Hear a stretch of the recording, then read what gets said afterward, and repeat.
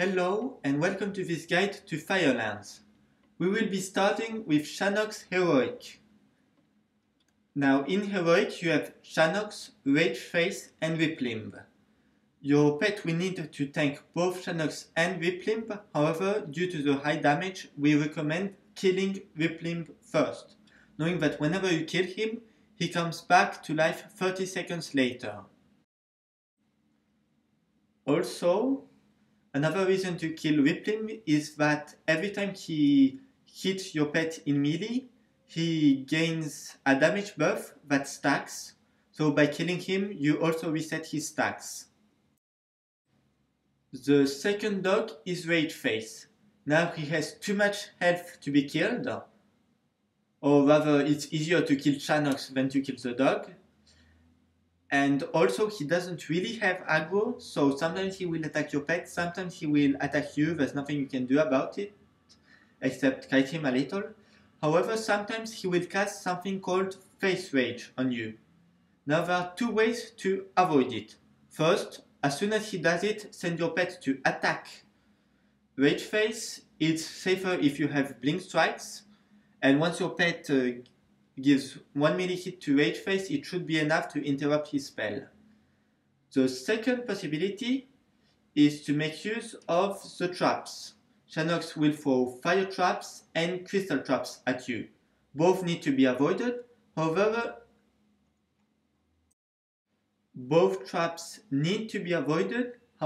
if you stand near a crystal prison trap, when Rage Face will jump on you to do his face rage, he will be trapped and it will interrupt his spell.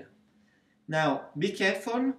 Whenever a dog steps on a trap, he becomes immune to all traps for about 20 seconds. The important thing to know is that it's the same CD as face rage. So if he casts face rage, he gets trapped, then the next time he casts face rage, he will be able to be trapped again if you need a crystal prison trap. However, if you trap him before a face rage, then as soon as he's out, he will cast it, and since he will have the debuff, you will need to free yourself with your pet.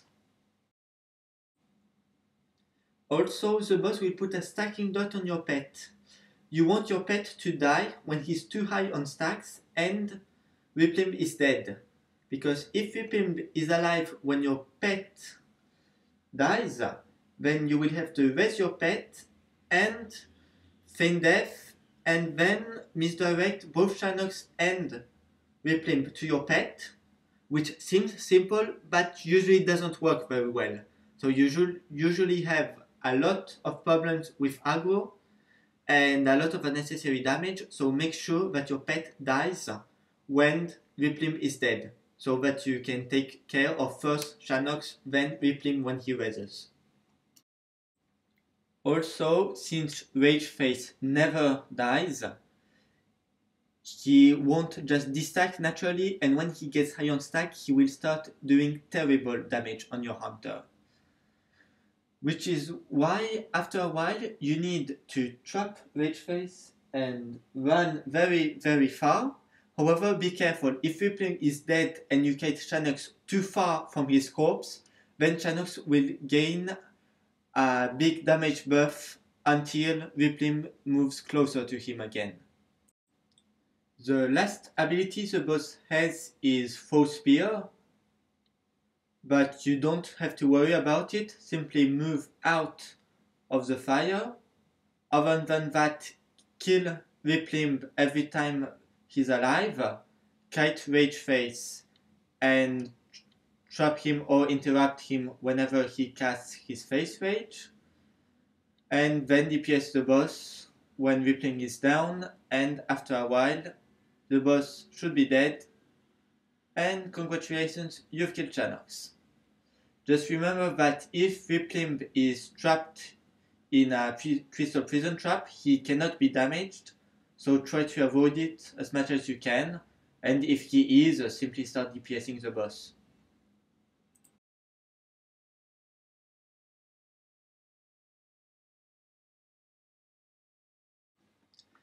Next up is Beth'ilac. She's probably the easiest boss of this instance. You will have first to kill a spinner and then get on the web.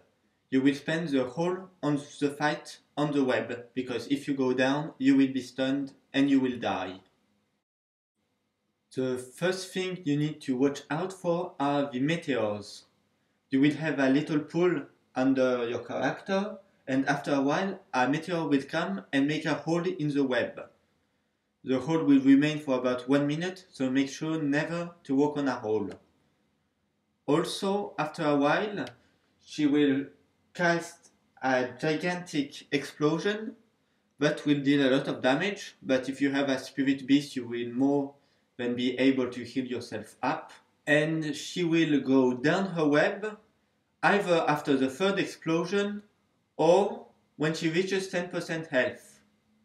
Now, when she goes down, there is a chance that she heals herself, and also only your pet will be able to damage her, because you will have to feign death to avoid getting teleported down.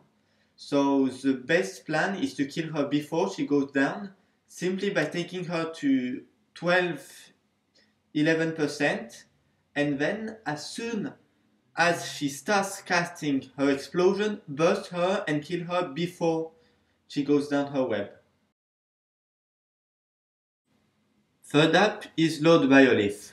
You can do this in survival spec. It makes it easier to kill the little ads, but you can also do it in Beast Mastery, because you will have more self-healing, which allows for more bad luck on the volcanoes. So Lord Ryolith will make storms and will make volcanoes spawn, and by DPSing the legs, you make him turn and you want him to step on the active volcanoes.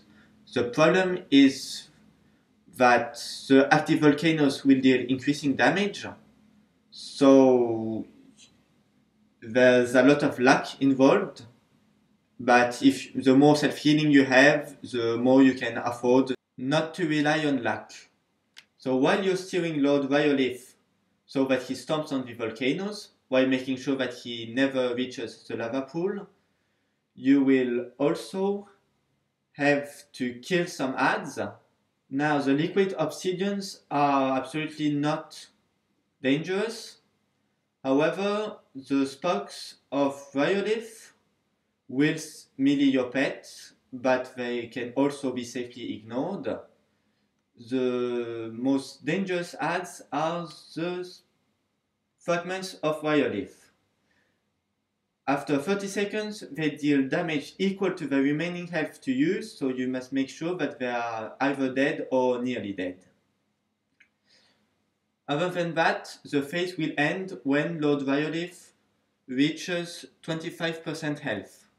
Then all the ads and all the volcanoes will despawn, and you will simply have to fight the boss himself.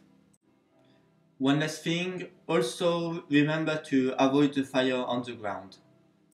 Phase 2 is absolutely no challenge. You will take minimal damage. He will also do laser beams that deal nearly no damage either. So simply DPS him and kill him. And the difficult part is getting to phase 2. Fourth boss is Alysrazor. Now this boss is a lot easier if you do it either in survival or marksmanship spec. At the beginning of the fight, you want to grab 3 molten feathers. However, be careful, they will make you fly, and the boss will despawn if he hasn't reached the far side of the room before you catch the 3rd feather.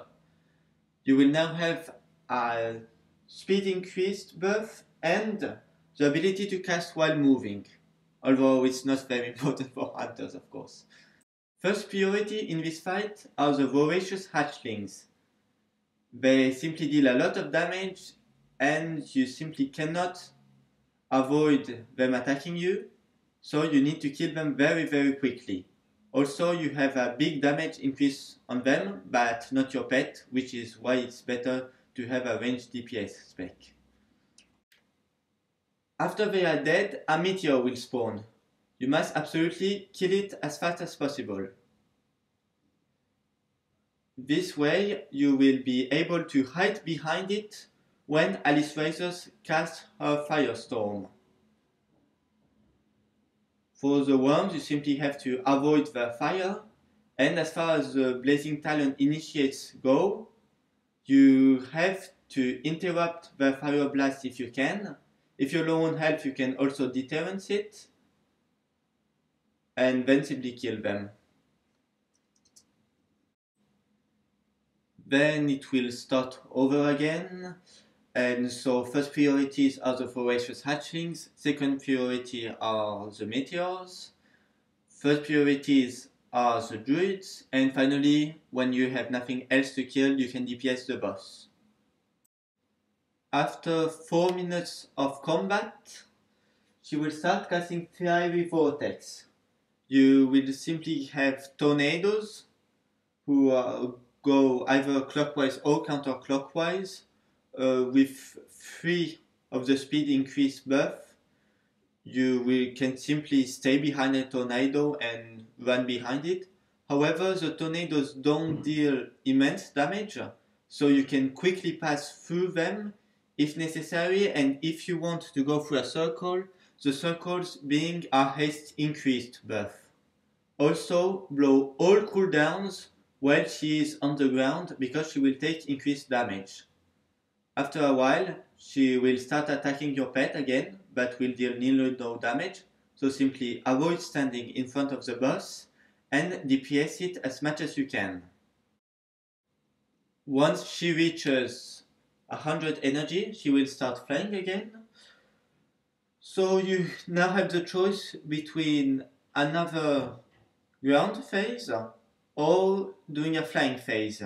Here in the video with my DPS, I decided that I should better do a second ground phase.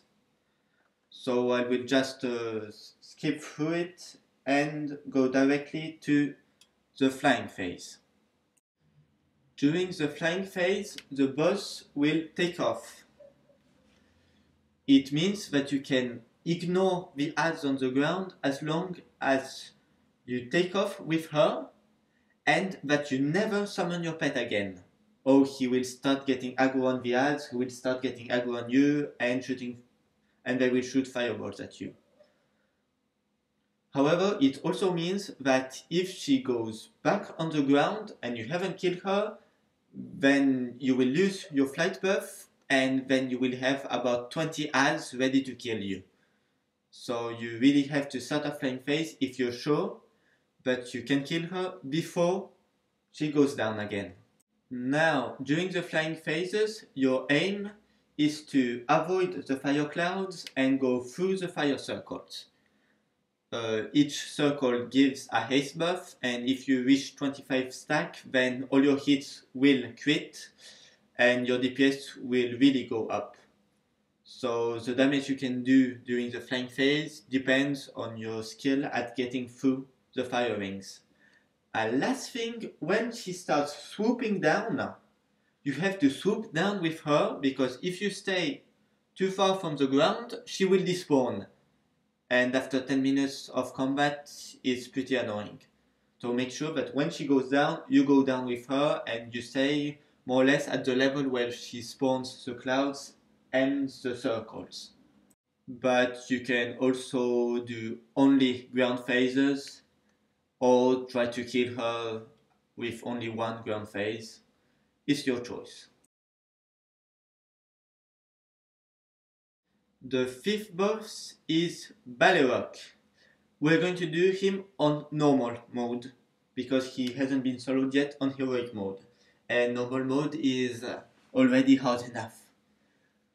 You will want to have multiple turtles or beetles since you will need to switch pets during the fight, and then you can attack Baleroc. Thing to know number 1. Never ever get less than 20 yards near a crystal, because if you do, you will have an extremely nasty debuff that will reduce your damage done and that will make sure that the next crystal totally kills you. On the downside, it means that the crystal will deal 50k damage per second to your hunter. However, this won't really be an issue as long as you avoid taking melee hits from the boss. The boss melee is extremely hard. However, when he uses his Inferno Blade, he will deal a lot less damage, and it will always be the first blade he uses. Just so that you know, to use your quintuple last stand after he finished his first Inferno Blade.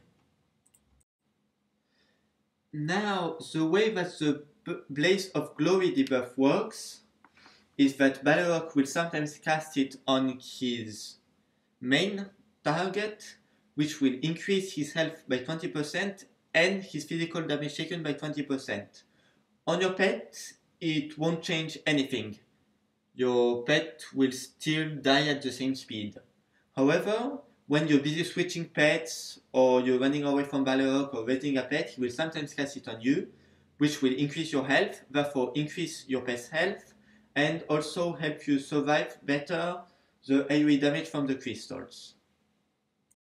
Before your pet dies, it is better to dismiss your pet and summon a new one because he will have all his cooldowns and last stand up, which is pretty useful for his Decimation Blade.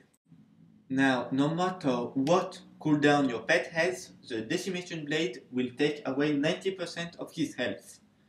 So, the first hit will put your pet at 10%, and the second hit will usually kill him, unless you dismiss him before he hits him a second time.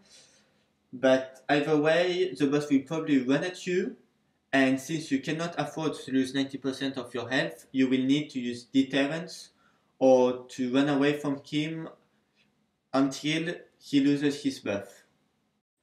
So unless you totally overgear it, this fight is really about yourself asking how much longer will my pet survive, and do I have deterrence up so I can raise him, and simply how to deal the most DPS while avoiding running out of pets.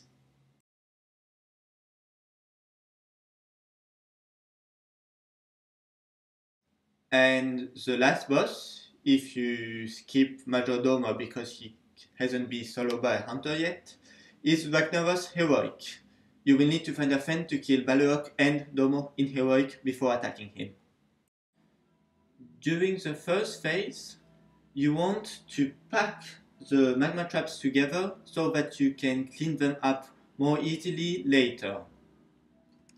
However, you have to be careful because before a magma trap, he will always cast Sulphurous Smash, which will mean that you will have to move.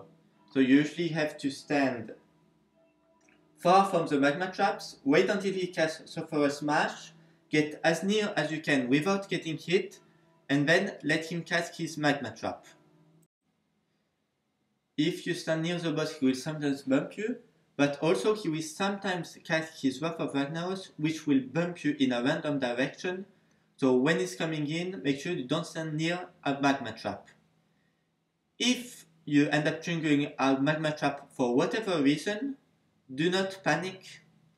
You will have to use your disengage before you hit the ground to avoid fall damage.